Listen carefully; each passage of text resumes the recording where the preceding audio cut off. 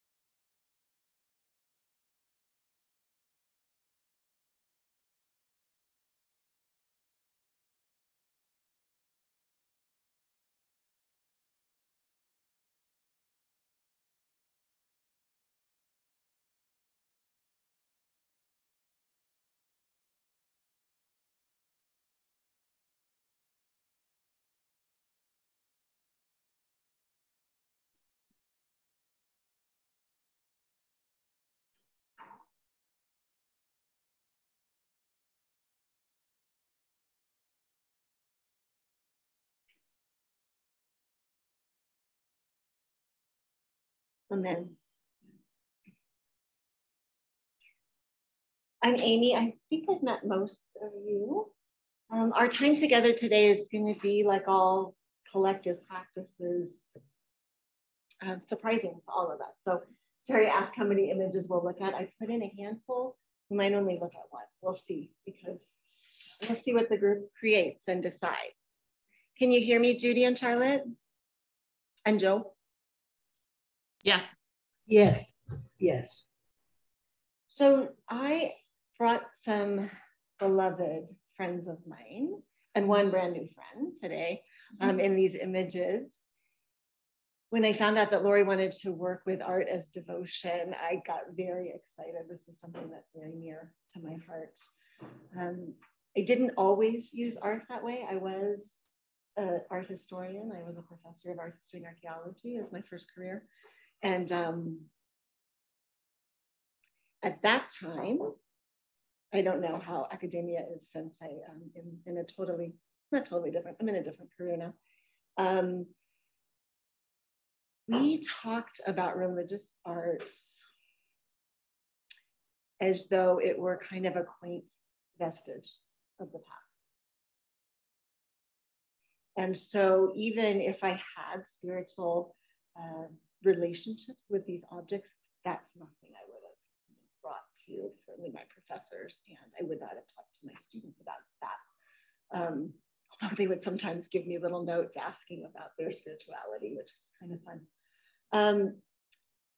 We're going to work today or play today with some Flemish paintings from the 1400s and 1500s, mostly 1400s.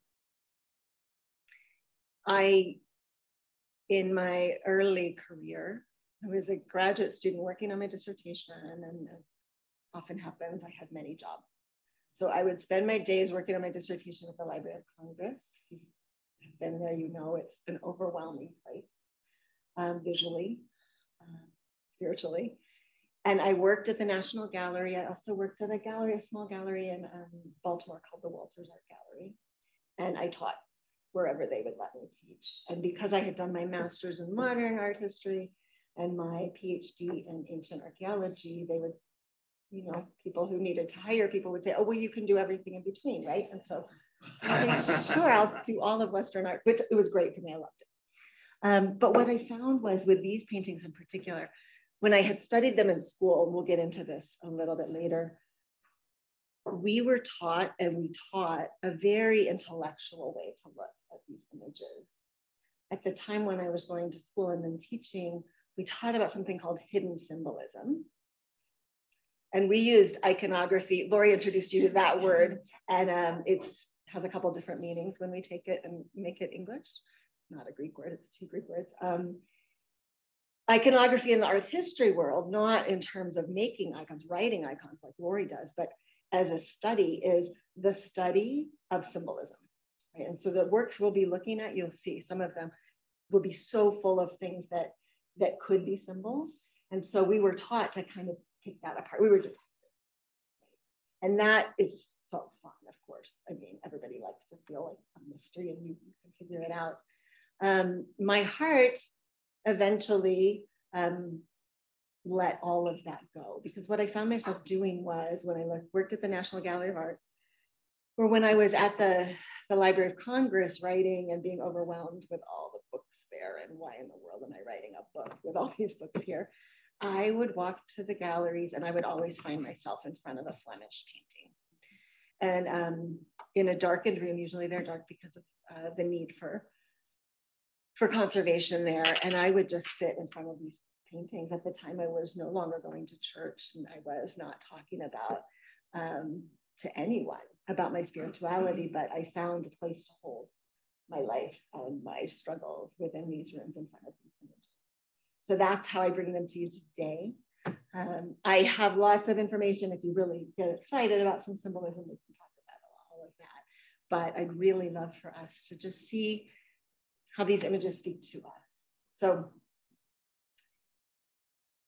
the sociological changes that are happening at the time of these images are vast, and they really make a difference in the works we're going to look at. So in the 1400s and 1500s, in the Low Countries, that is modern day Belgium and Netherlands and Luxembourg, there started to be a lot of lay brotherhoods and sisterhoods. So no longer did you have to go and separate yourself from your life to be part of brotherhood or sisterhood. You could be married, you could have children, you could have your own life. In India, it's called householding, but you could still be devoted and be in community with others who did the same. This is also the time where people started to have their own prayer books. The first thing we'll look at is an image from a prayer book. And those prayer books were in Latin, but also usually in the vernacular. So that's radical. I mean, for us, it seems like prayer books in the language that we speak right now, but it was radical for these people. So I want you to just keep that in mind as we look at these images, that we're starting to have, at least in ways we can understand hundreds of years later, images that are made for a personal devotional purpose. That's me. All right, we will start. Y'all can interrupt me at any time with questions. Do speak up so that those on the Zoom can hear you. It's fine with me, yeah. How do we do that? Which one?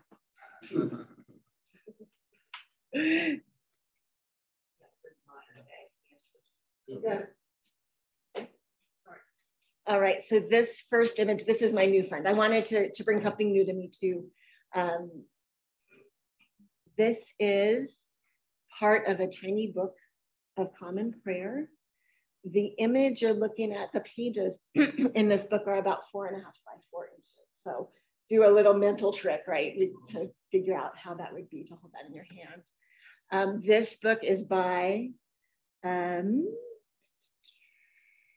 the Master of the Privileges of Ghent and Flanders. We have a lot of names like that, which means we don't have the person's name. We just made up. It is dated to 1440 through 45. It's in the Art Institute in Chicago. And this is an image of the Visitation. So you remember the story, Mary's just heard that she's pregnant and she goes to see Elizabeth. So I'm not even going to read the text. I want us to relate to the story through images. So we'll just take a couple moments and in quiet and just see what draws you, what captures your attention. And we'll share in just a few minutes.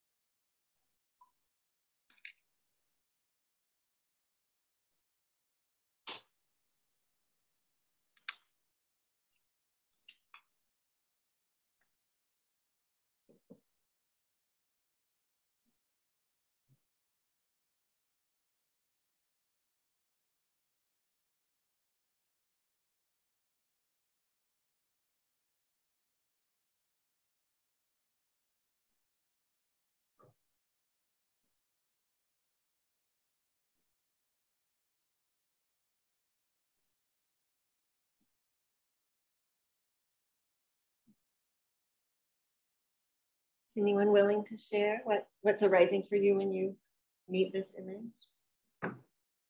I think the vivid blue that Mary wears is obviously striking. And you can see that Elizabeth is older. I like the background with the trees, and then up on the top of the hillside there's flowering trees, which indicates a spring coming, a new life, a beautiful time. The carnival feeling around the entire thing in the page is really exciting because it's just full of color and life. And so I think the presentation is very happy time. Thank you. It's hard to see from back here. Yeah. And I was thinking of getting up and going there. Please do. Y'all, please, if you feel more comfortable going there. Sure.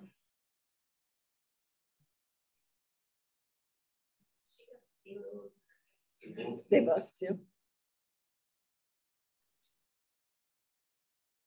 I was kind of struck by the way the whole thing is asymmetric. Like there's a lot of asymmetric, like things aren't synchronous. Like there's a lot, nothing synchronous until you get right to them. And then like right around them, like there's this cohesion. And like, to me, it like spoke to like the important thing was the connection. Like, the connection between them. Like they're almost one person. What's important here is this connection. I like that. Yeah. Wait. I also like how the carnival is joint color on the outside that makes the center so calm. Right. So you've got the dizziness on the outside. I really like that. And I like that in conjunction with what Raven says, that there's so much around, but it's relationship between these two that it's almost, they look like one. The flowering trees I would mention are not flowering trees at all. It's just Jerusalem in the background. It's Jerusalem. It is. It's sort of. kind of see Jerusalem. Kind of like epic. So, yeah, it's Jerusalem, but it's not, right? Right. That looks much more like a Flemish city. Yeah, it's probably the holy Jerusalem to come, don't you think? The heavenly Jerusalem on the hill. Interesting. And as a devotional image. Yeah. So here's one of those intellectual pieces that we used to talk about a lot. I'm hoping things have changed, but you'll see in our images that they're all set in what was their contemporary world. And a lot of art historians used to say they just don't know what Jerusalem looks like. I don't think so. I think as a devotional image, to make this thing happen, this major event happen in my own landscape, pulls me right in. Then it's part of my world too. It's still happening, right? The visitation is still happening. Could be happening to me, to someone I love, to someone. Yeah. I'm struck by the blue sort of dripping down from the top and it's kind of like heaven come to earth. That's thin space that Richard Rohr talks about. That kind of is what drew me in. I mean, they have everything pointing to that direction, but that blue really, in some ways, makes it different than just having your eye drawn in. There's a message in that. That's nice. Can I take a minute to ask the Zoom people if you can all hear? Are you hearing this, everybody?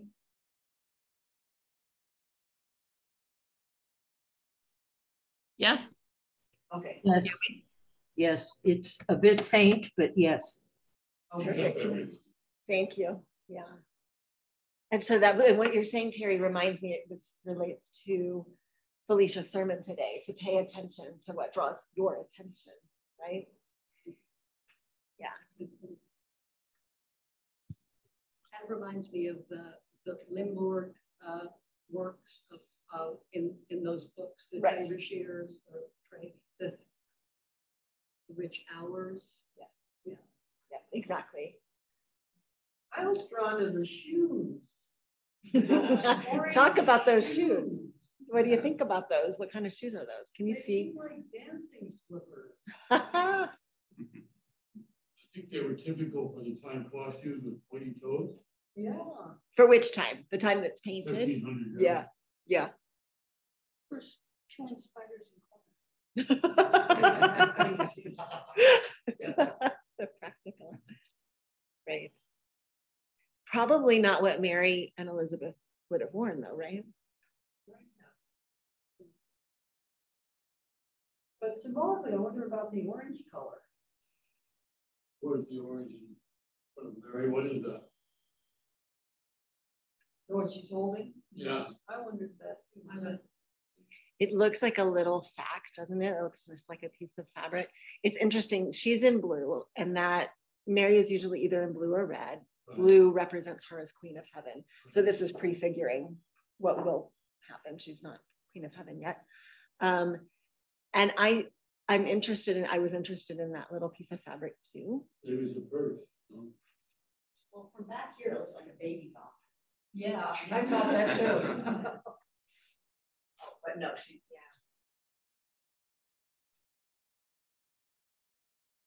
But what it makes me, what it speaks to me about is the lightness on the earth of the holy, that holy moment. Hmm. You know, they're not grounded or heavy or they're sitting lightly Hmm. and gazing into each other's eyes. I love the gaze. That's where kissing cousins came from. So is that a fence, a division? Trees. Tree. No. Tree. Oh, yeah. It's a forest, yeah. But it could be a division, right? But visually, I think it marks them off for Yeah. sure, I think. And you might notice that in some other ones too. Visual elements that kind of put us in, we're in this sacred space with them. Yeah. It also separates them from the New Jerusalem on the top. Yeah. Yeah.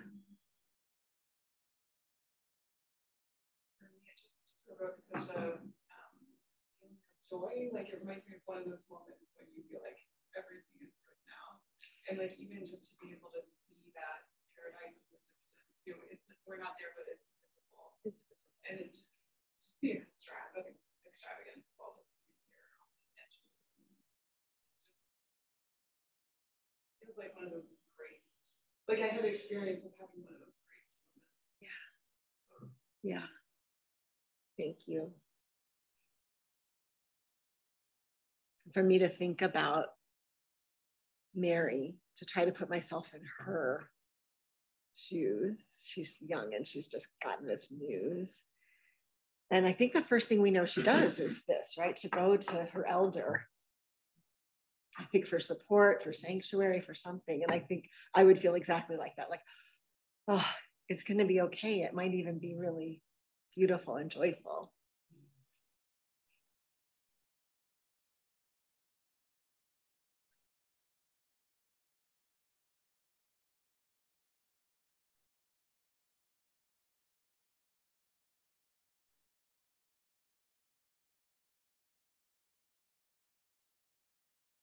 I don't want to get nerdy about this, but the Latin one, and there's the invitation to the service. So beginning of joy or beginning of grief. So it does feel like the image is speaks to that moment when you're being invited into the spiritual space in time. Yeah, thank you.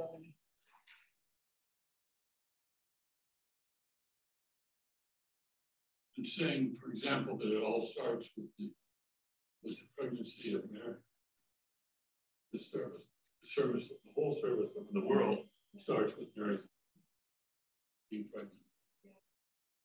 The way the mountains come down, or not really mountains, but how that hill comes down, it's centered, it comes into them, which brings out obviously as a center And again, Mary as the center in her dark blue, everything else is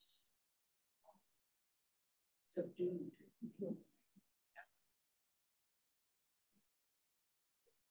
And this is the time, just to orient us, when Mary didn't play a large role in visual arts and visual Christian arts in the West, not true in the East, but in the West, for several hundred years. But starting in the late Middle Ages, she appears more and more. And that's true in theology too. She starts to be talked about a lot more. And there's all sorts of political and historical reasons for that. But that's why I think one of the reasons that they might choose to highlight. And we don't know who commissioned this work, but I often think about that, especially with the little books, right? Like, who would have held this, and how would the artist have made it appropriate for that person and made it a really special object for them to interact with? Because it's not like us, where I can go and pick off, we can go on the internet and look at, today we could look at thousands of images, right? This might be the only book. If you're super duper lucky, this might be the only book you have. So how personal you can make it yourself after the artist has completed it.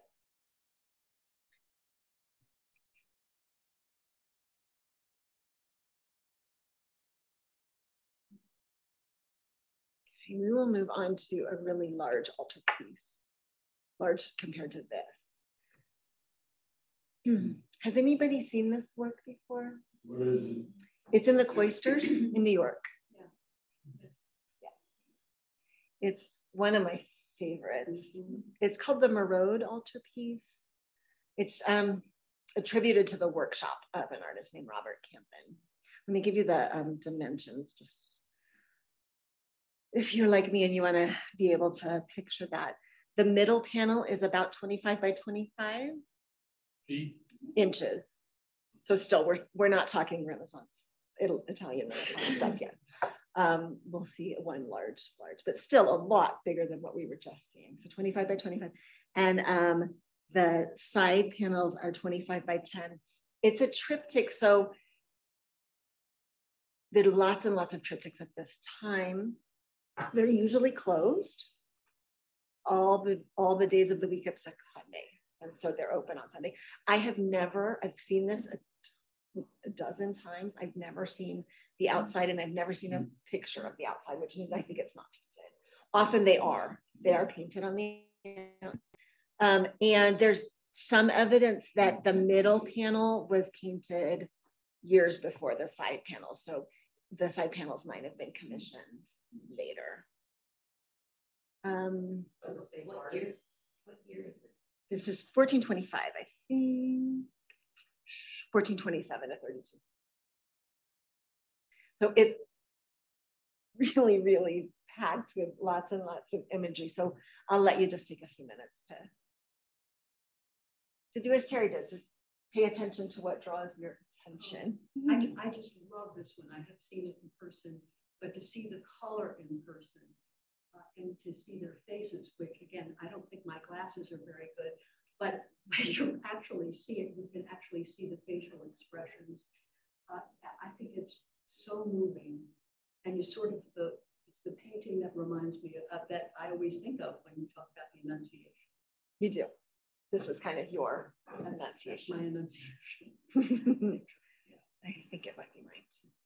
You didn't tell us the name, but I think it's the Annunciation. It is. It is. Yeah, so the middle panel is the Annunciation.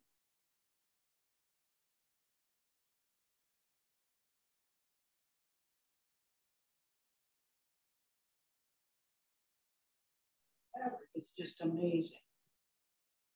Of course, that's mine. Yeah, that's what draws you, the color of the fabric, right? Well, not just the color, but the fold and the sheen and, the way it lays and visually appears to flow.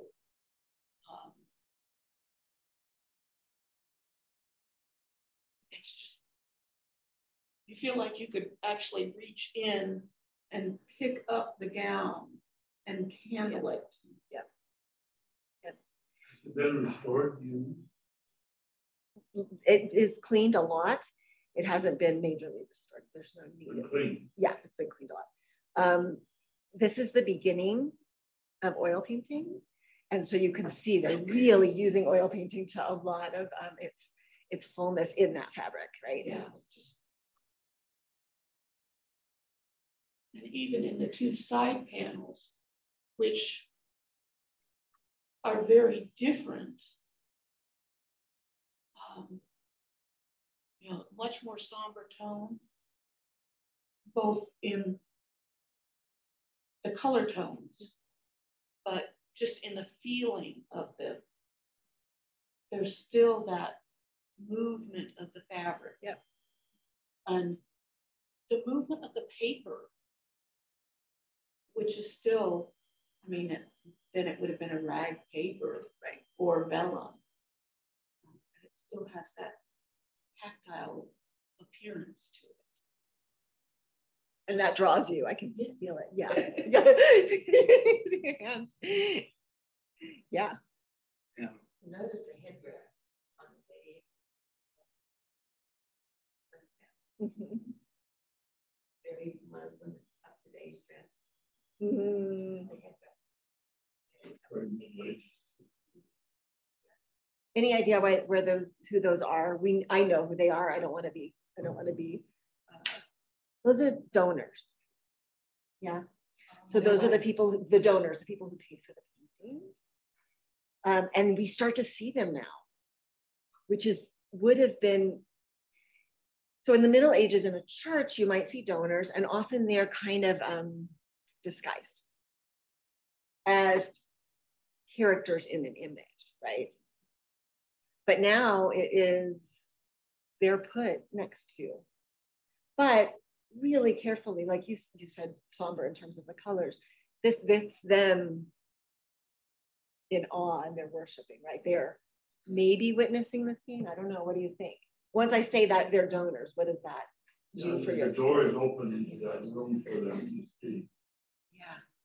But it's incongruous on the other side. He's not a painter. He looks like a woodworker. I can't. It must be Joseph. Well, I think it's Joseph. Oh, you think it's Joseph? Yeah, it's identified as Joseph. Oh, really? So I'm struck by the interior scene and the severe perspective. That's kind of closing in on, Focusing. Yeah. Yeah. And you're kind of disturbed by the door. The door is as big as the building. Like an awful big door compared to the sidewalk. The door on the left? Yeah. Well, and it doesn't, it's a wooden door that doesn't appear in the center panel.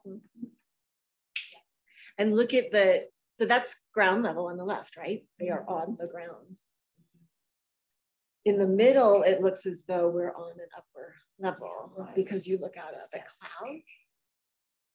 But, you know, it's almost like the left panel, they're getting a peek into what this is.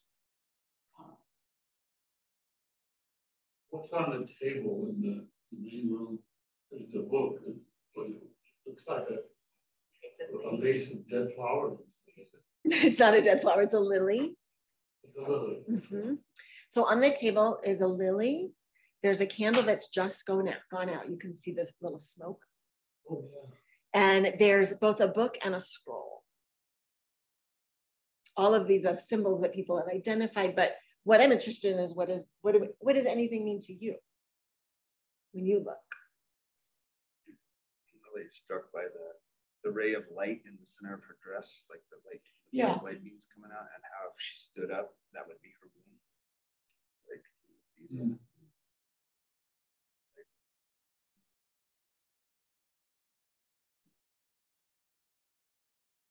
Was it Joseph working in Bruges or wherever he is? It's not Nazareth for sure. What's he doing? He's got an awl or something. But he's also wearing blue and red on a royal color. another prefiguring, I think, of what's to come. It's interesting, Mary's not paying attention today. Yeah, it's almost like this is the moment before she is captured, before her attention is captured. Yeah. The candle has just gone out. Yeah, the part where she's thinking, oh no, this can't be, not Right. me. If I just don't turn, Right. if I don't look. And the angel's like blowing her candle out, so she can't read.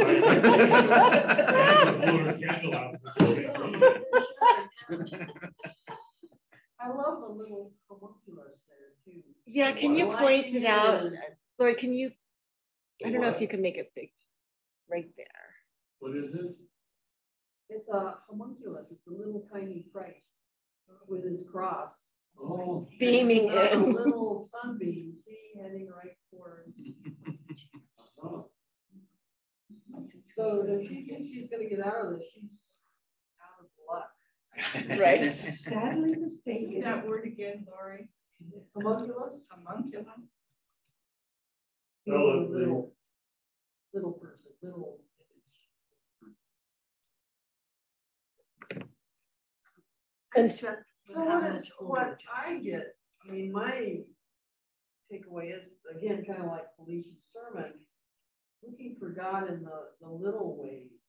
I mean, this didn't turn out to be so little, but it comes to her to start with in this little thing.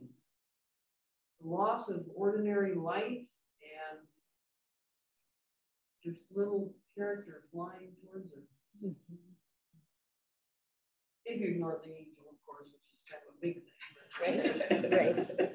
And there's some theologies that say that the incarnation happened at the exact moment when Gabriel speaks it, right? And so that's, we would be about ready to hear Gabriel's words and for her to feel apparently. Yeah. Is there any significance in that cloth hanging? Which one was On the back. The white towel or cloth signifies her purity, as does the lily. But I think the red, so she often is shown in red when there's scenes of the passion or related to the passion. So that again is about Jesus's death. So that's again saying her purity, and I also, for me, it's kind of like, look what she'll go through. Yeah. She doesn't know yet. Yeah. I love Gabriel's wings too in this one. Oh, I see. They're so solid looking. They're like, they are like a bird, like an ordinary bird. Mm. They seem real heavy to me. Well, but the angel is so much bigger than you.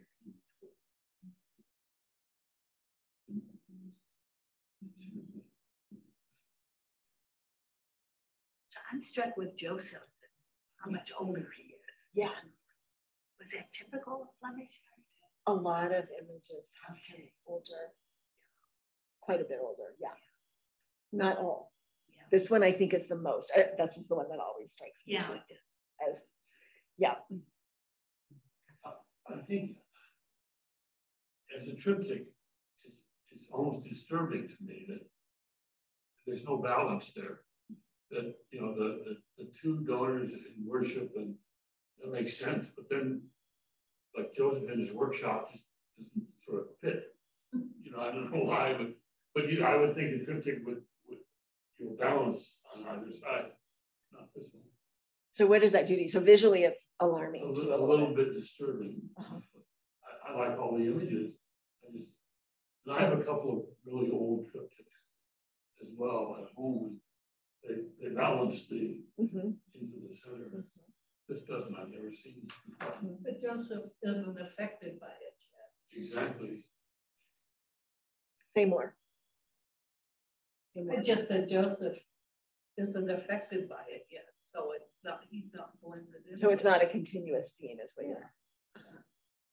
He's just nonchalant, working along in his shop, minding his business. Because why he has no play in the game at this point. Yeah, exactly.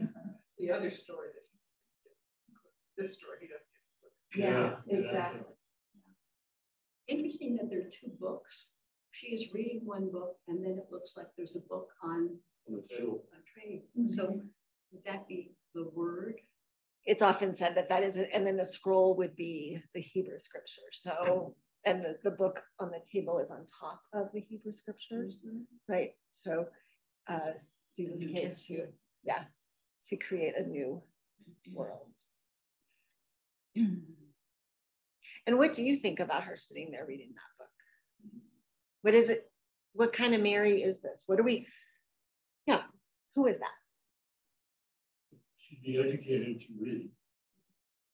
Well, yeah, with extra time. Yes, Yeah. the time, the clothes, your time.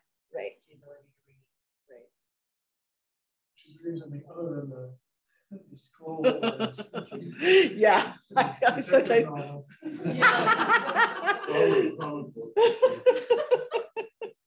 Novel or romance. Yes. I love it. All the detail work in the room around her also shows the well.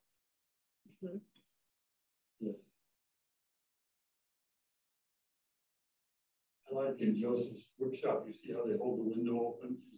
There's no glass or anything, it's just panel and there's a strap to the ceiling.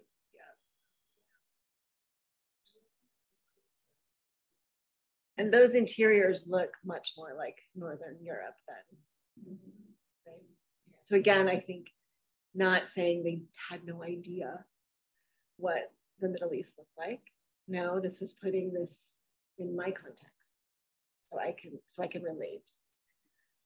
And I think the donors for me do that too, right? I probably wouldn't have been the donor, but maybe I would be lucky to see that at the church. And maybe the donors are kind of my way in to be part of this witnessing. Look at the perspective of the middle panel. You know, it's very realistic right up in here, and then look what's happening here. What's happening there? It's like almost inverted, so that the pillars become almost like stairs.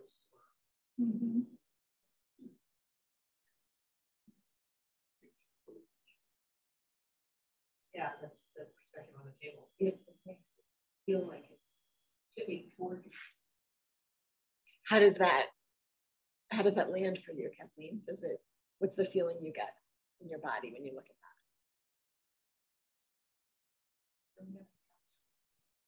Straight to the table. You want to fix it? I kind of want to make it right. Right. And So Joseph's interesting. right there, you just get his attention. But like John said, maybe it's to show what's on the table more clearly. And yet.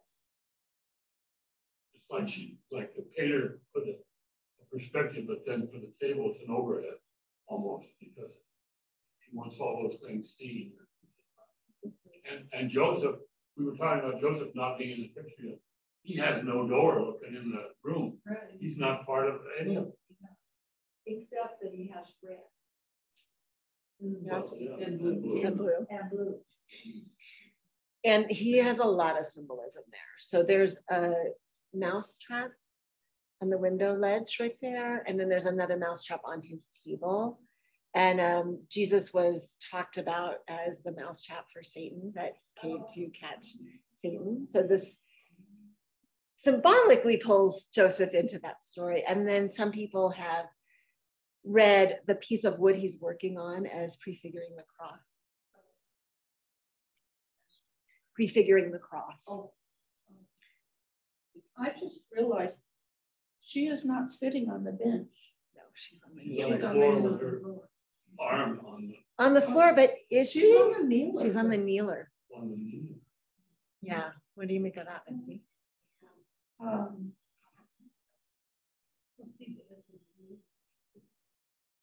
Oh, she's sitting on. Oh, she's sitting on. I see it. Sitting on. Yeah. it. I It's see like like her her arm. arm is on the Yeah, bench. and her arm is on the pew. bench. Yeah, it's a pew. That's why she Because I was noticed so the cross small.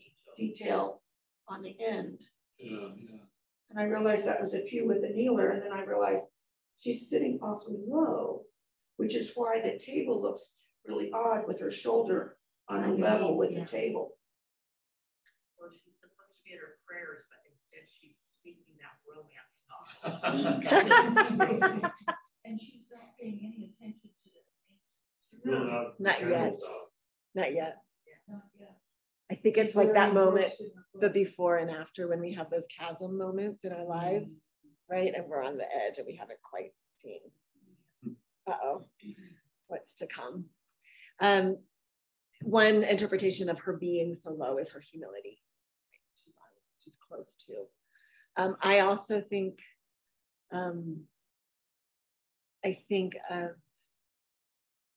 when mourners say Kaddish, which would have been her tradition, you come and you sit on the floor. And so always, even in nativities and annunciations, we'll see evidence of the future mourning of Jesus. So that's just my own feeling. The detail on Gabriel's belt is pretty incredible.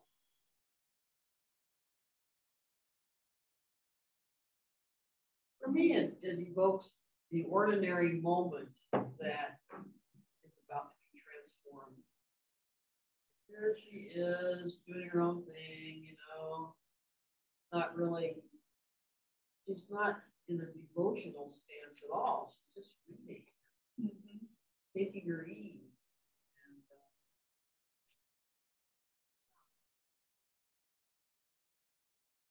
for me, that's, Lori, that's how I feel it too. And that's why the perspective works for me. It makes me uneasy. And just like 2 weeks ago when we looked at the icons and, with the Pantocrator, the artist could have made the face symmetrical. If you could do one side that way, you could do the other. There's a reason. This artist is playing with perspective, and we'll see a lot of perspective next for 2 weeks with Holly. He could have done it how he wanted, to make it look right. That's not what's going on here. And so for me, it is a kind of feeling of unease, just like before, like a quickening, right? Before, like, oh, geez, life is normal, life is as I know it, and then what will happen? Well, I was experiencing it too, like it looks to me as if things are spilling, like, just like it's still off. I mean, the scroll on the book, it looks like it's not stable. And it kind of flows for me from that table, like all the way through. Just not going to stay that way very long. But that's what makes the angel face, like it almost makes me want to laugh because it's like there's a train wreck about to happen, but it's like, Hey. excuse me. So would the people of the day see all of these things that we're talking about? Yes. And this is something that was debated. So when people started, first it was in the 30s and 40s and 50s that people really started working on the iconography. And they talked about hidden symbolism, and they would say that they wouldn't. I don't believe that at all. I think of it like us and how many symbols we have in our daily life that we don't have to deconstruct. We don't have to stop and think about what this symbol means. They definitely would have known. Maybe there would have been a few hidden things that were erudite, especially for the donors. So that the fabric, this is a time and a land where there are a lot of textile merchants, and it's thought that perhaps that donor was one, right? So there are things like that that are, hey, bringing you in personally, but the typical symbols like Mary and the lily, the candle just being blown out means that the worldly light is no longer needed because we're about to have heavenly light into the world. All of that would have been just so much part of their own understanding of the world and of the word for them. and this was that was given to them and would have been in their home, not a church. They allowed it to be in the church sometimes, usually the donors, and sometimes it was always in the church, just like a lot of donors now will buy a painting or commission a painting, but for a specific place. This we think was in their chapel, in their home. It probably is their home behind, as you mentioned, and that they're in their own courtyard. Right, and there are some people who think that you can see why it's endlessly fun, right? You can just have so much fun with making up the story. So that guard behind is obviously really kind of celebratory clothing. And so some people think that this was actually the donor panel, and probably the Joseph panel was added at the event of their marriage, which is a sweet thing to think of. Yeah. I want to just return to the perspective for just a second to say that in the Eastern, the Eastern Orthodox tradition, that perspective is going to be, that's what they do. So for me, it didn't even register as a thing. Right. It was right. Normal, but I think we, a lot of times in the West, we look through the eyes of the Italian Renaissance, right, which has a very elaborate system of, and in a few decades, these artists, the people who study with them, will go to Italy to study, and then they'll suddenly be transformed, right? But I think different ways of showing that we're in sacred space, we might not want it to look like a photographic, like photographic realism. That lets us know we're on sacred ground.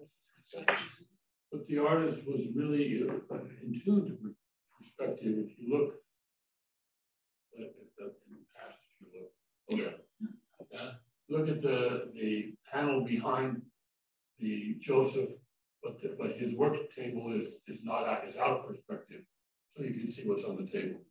In the room where Mary is, it's generally in perspective except for the table, which is what they wanted to show what's on the table. We have time for one more, don't we? Yes, let's do one more. I know we'll do this one as we'll do it as a Visio Divina. Some of you might be familiar with Lectio Divina. That's a sacred reading practice. With Visio Divina, we use an image. And so, yeah, let's not give you any information. Is that okay?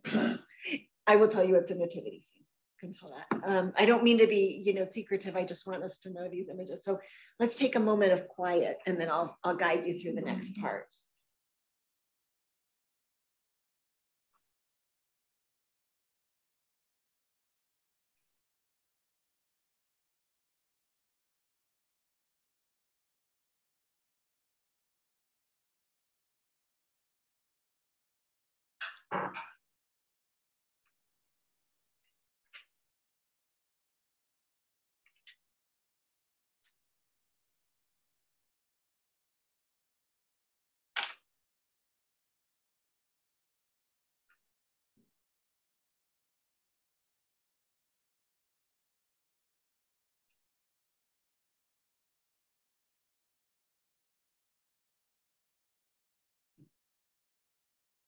In Visio Divina, we use a visual image to be our prayer, to be in communion with our prayer. So now I would love you, just popcorn style, to say just one word at a time. One word. It might be a color, it might be a feeling you get.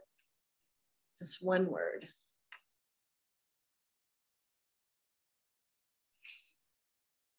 Hope.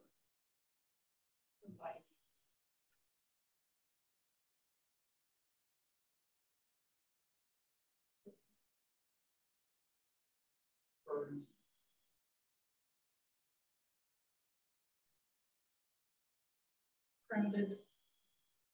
Crowded.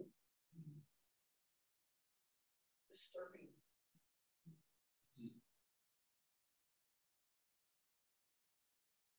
Frame. Frame. Frame. Massive. Dichotomous.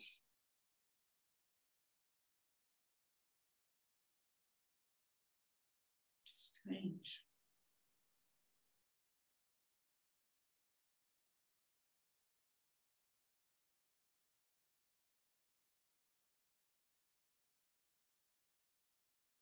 Good. And for the next round, again, popcorn style, we'll just share a phrase, a tiny phrase of what's drawing your attention.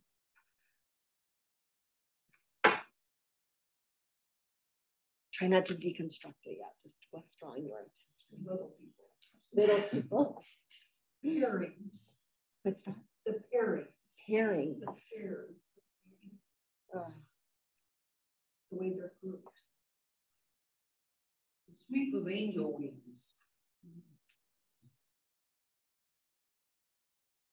Naked baby on the ground.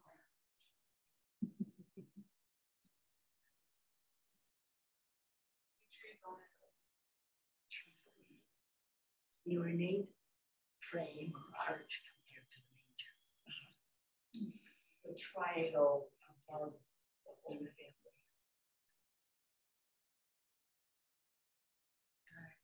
So taking that, whatever it was for you, that thing that drew your attention, really focusing on that and allowing God to speak to you in your current life through that one little detail.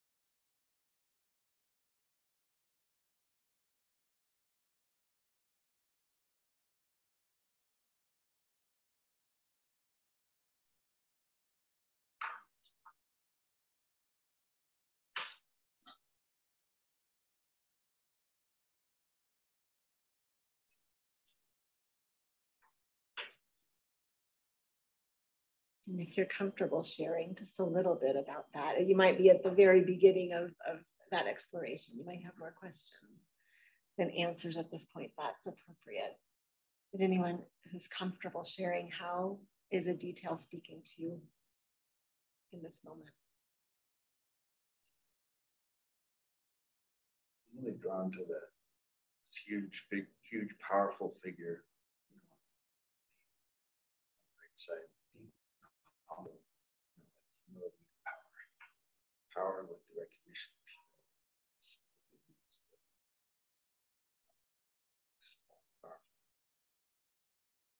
Does that have a message for you? yeah, because it's like the secular, like the idea of having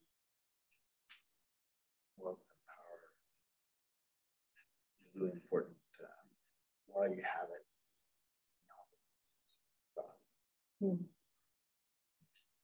And I saw the opposite. I saw that naked baby and so very vulnerable.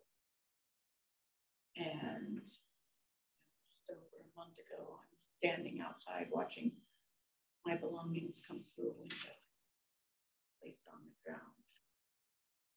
I'm totally out of control of everything that's happening.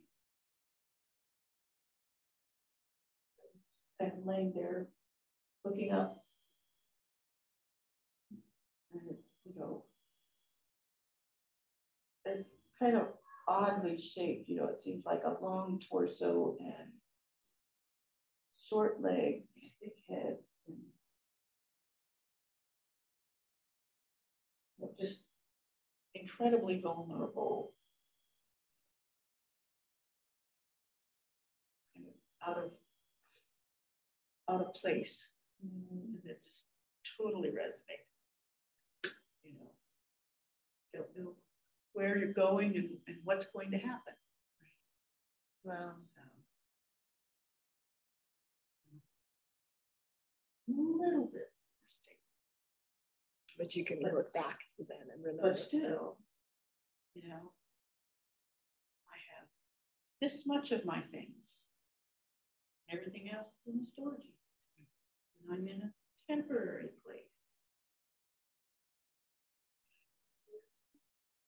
Sleeping on somebody's couch. That just really hit me. I mean, no covers, totally.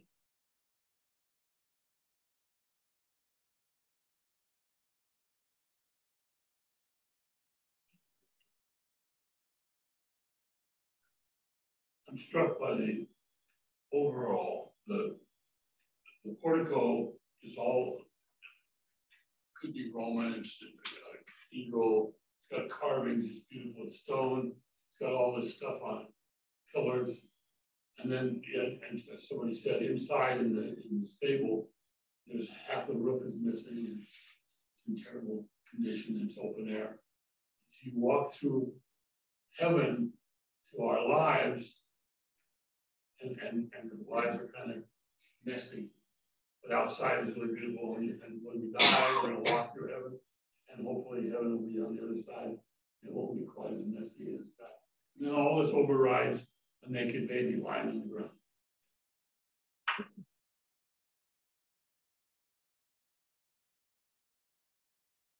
Not to be religious, but I see Joseph looking at that baby saying, does he look like me or not? Does he look like me and his mother or the other father? What does the other father look like?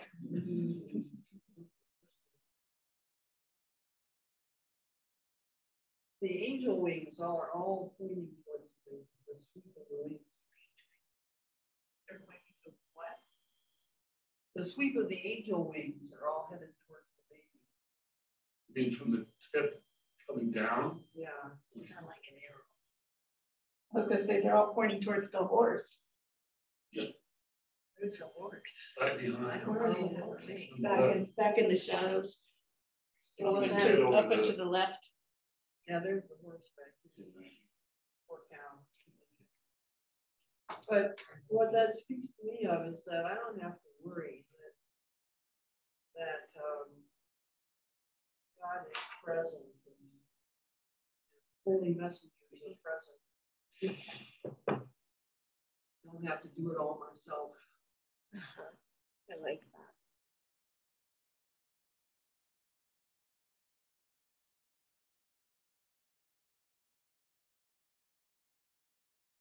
I do not like the little people. That's disturbing.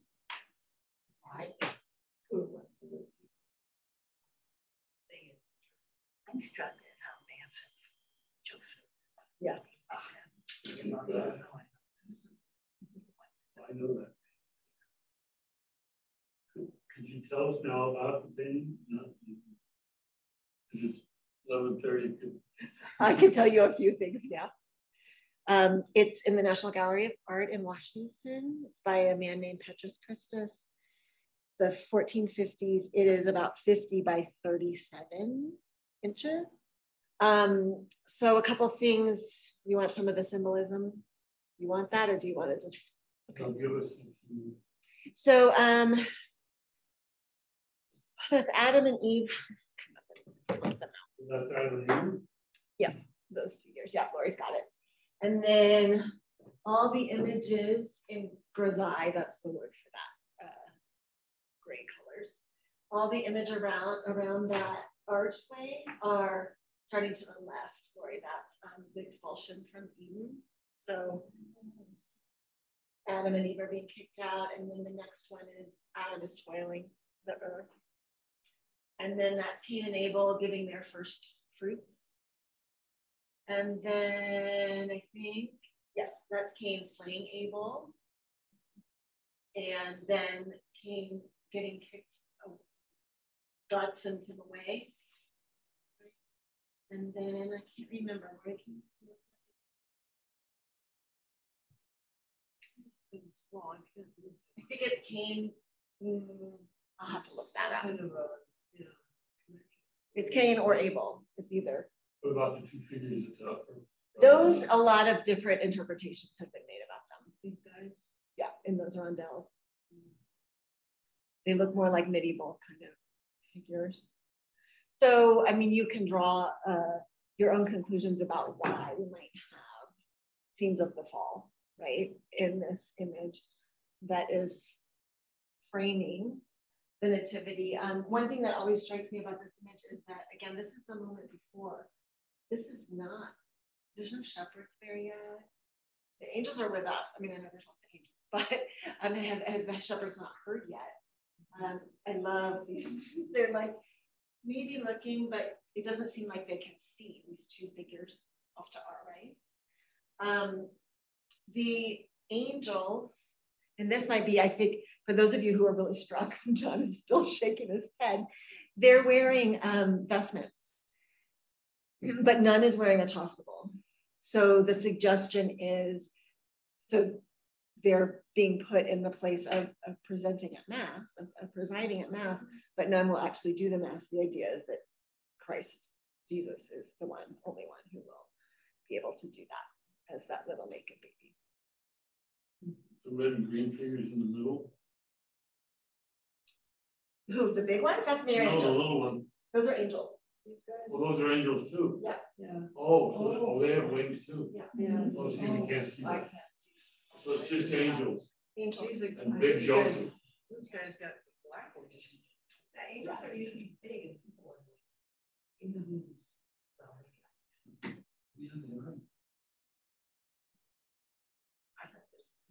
I thought they, yeah, now I see the wings.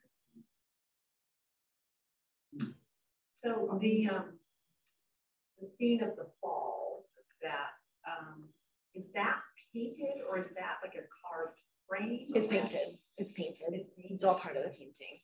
Right. So he's imagining that. And this is obviously he didn't really think that the nativity happened there.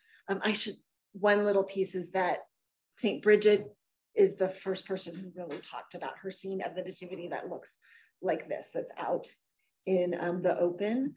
If you've been to the Church of the Nativity, you know it's actually a grotto. It's actually in the earth. So likely, if we're at the right place at all, when we name that place, did not look like the image we see. But again, if we are imagining that we're present, to take our own imagery, to take our own symbolism, to make it real for us, I think is the most human thing to do. And the imagery in the Western Church was totally different than the imagery of the Eastern Church. Yes, for sure. Which used the grotto as the verb. Right. Well, thank you, friends. If you want, we have the slideshow. I can, if you get in touch with me, I can send it to you because there's a couple other images I didn't know what we would want to talk about. But thanks for sharing your feelings, your thoughts, your inspiration. Thank you. Charlotte, did you have something? Charlotte or Joe? No, thank you very much. This has been fascinating and a good way to look at these paintings. Thank you. Thank you. I commend the imagery on the bulletin this morning. I love it. It's so great. Thank you for choosing that for it because it's just beautiful.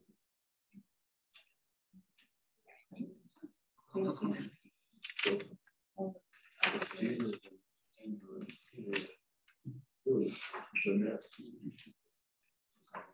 Thank you, Amy. That was great. And we will put it up as a video on our Zoom channel, and eventually it'll go on the website. So we'll be able to capture it then. Good. When we do it on the website, could we, meaning him, put links to the other images? Yes. Okay. That would be good. I can put that whole slideshow there. Okay. Good to see you.